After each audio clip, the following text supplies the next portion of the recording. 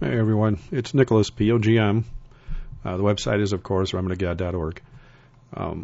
I made a video last week and I posted it on YouTube, which I haven't done in many months because YouTube has been deleting my videos because the Catholic Church has been complaining. And so they now make it to where I can only make videos that are 15 minutes long or shorter. And so I stopped putting all the big videos on YouTube. They're on John 14:29. If you want to get to John 14:29, just go to remedyGod.org. And when you get there, just click the blue button there, and it'll bring you right to John 14:29. Let me make the screen a little normal here. For some reason, it's not coming up normal, but that's it. And it's all the videos are in here, all of them are in there, and so you could just go there if you like.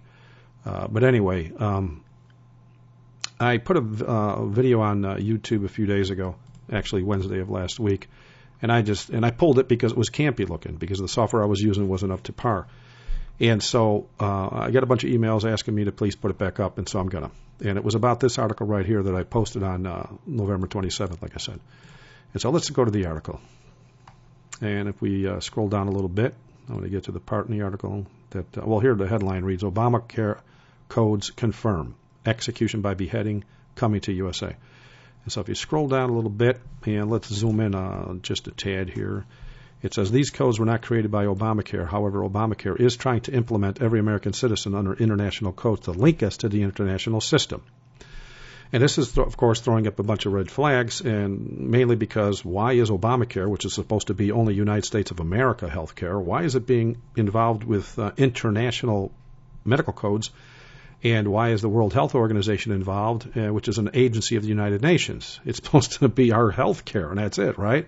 Well, it has to do with these 68,105 new medical codes that are being put or implemented in here. And one of them is throwing up the major red flag, which is ICD 9E978, which is about legal execution. Now, you think, why would they have anything in here about legal execution when it's about health care? Well, we all know about the death panels and stuff like that are definitely written in the law. We've got videos on the site about that. But why this? Well, let's go there. Let's click it. Let's click that link. And this is where it's listed. And look at reason number 2, or method number 2 to kill people. Beheading, decapitation by guillotine. Now, for those of us that understand prophecy and study it, and we know what this is all about, but for those of you that don't, go to the warning section of remedyGod.org. Scroll down to the Mark of the Beast, and you got all the videos, the studies, everything that you're going to need, all about the Mark of the Beast is here. But here's the clincher. Get back up to the menu, go to Warning again, scroll down to Government Gone Bad, and then go to Guillotines in America. On this page, you're going to find not only the prophecies and the scriptures and stuff like that do confirm what's happening is happening now.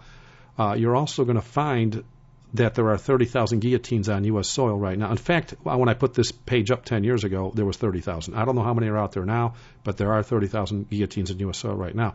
It has to do with Revelation 20, verse 4, by the way, where people will be beheaded if they refuse the mark of the beast. But people say, oh, that's just too far-fetched. They would never, ever, ever do that in the United States of America. Well, they probably said the same thing 40 years ago when people said that girls are going to be killing their babies because they're worried about getting stretch marks or losing their boyfriends. No one would think it would be possible for abortion to even get legalized, and yet, look at it now. They are indeed killing babies on a regular basis, but that's still not the icing on the cake. Scroll down a little bit on the guillotine page. Check this out. Georgia House Representatives, back in 1995-96 session, passed the House Bill of 1274, which allows for death by guillotine. Now, this was, of course, first set in place for the prisoners in the jails, okay? They're condemned to death. Well, some of them want to be able to donate their organs, and whether they're going to get financial benefits for doing that, which I doubt because they're going to be killed, or their family's going to get financial benefits, it really doesn't matter. The fact of the matter is they were able to sneak it in by dangling carrots in front of the people saying, you can't use organs that have been electrocuted or lethally injected or gassed or whatever, but you can if they've been, killed by guillotine, because they can keep you alive indefinitely without a head. Go into any coma ward in a hospital and you'll know what I'm talking about. So, now, why guillotines? Why are they going to be cutting off heads? Let me ask you this.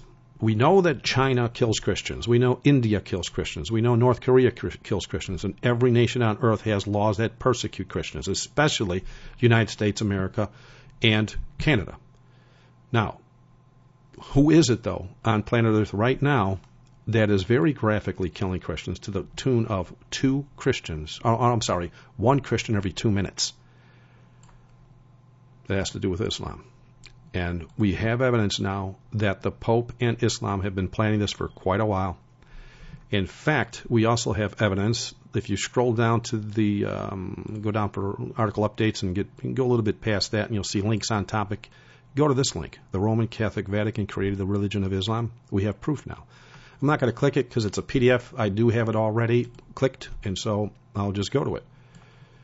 How the Vatican created Islam. We got all the information here that you're going to need to document and figure out what's going on here. It was put together by an ex-Jesuit priest by the name of Alberto Rivera, and they, in fact, killed him for his testimony.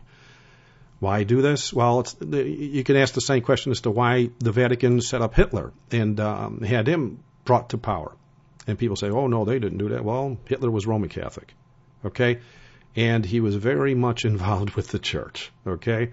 And when he got unpopular, they, of course, backed off considerably and then started pointing fingers, and like they always do. And what they do is they'll stand out in the front claiming to be the moral authority while in the background doing what they do normally. Prophecy says they're going to kill the Christians. They've already started, but like they did back in Hitler's day, to use Hitler to kill the Christians and the Jews, now they're using Islam to do it. So the fact remains, you've got the information that you need. If you want any additional information, just contact me from the website. You go to remnantofgod.org, and right here there's a contact us page that you can get a hold of me through there, through the phone or whatever. And hopefully that you can share this video with as many of your loved ones and friends that you can. If you got any questions, again, send me an email, and please subscribe. And thank you for watching. God bless.